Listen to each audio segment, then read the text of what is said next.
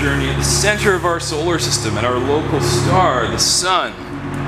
The Sun's more than 1 million times the size of the Earth. And next we're going to travel over to the closest planet to the Sun, Mercury.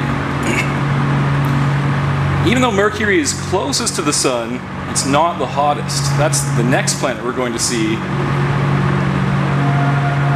Just over to the right over here.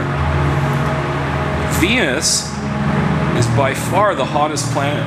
Below this thick layer of clouds, this is what it looks like below the clouds, it's about 600 degrees.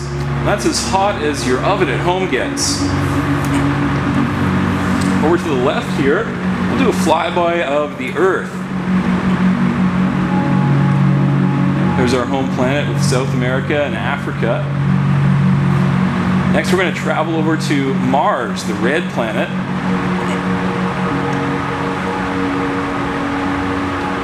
Mars is the most Earth-like planet, just to the left over here. Mars has a 24-hour day, weather, seasons, a little bit of water, canyons and mountains, but it's 80 degrees below zero, and there's no air. Aside from that, Mars is awesome. Next we're going to travel over to the largest planet, more than 500 million kilometers from the Sun, just over to the right over here. Jupiter is more than 1,000 times the size of the Earth. It also has 67 moons. And you can see a few of those moons circling around it. We'll go next to the ringed planet, just over to the right here. Saturn is 1.5 billion kilometers from the Sun. That's 10 times farther from the Sun than the Earth is.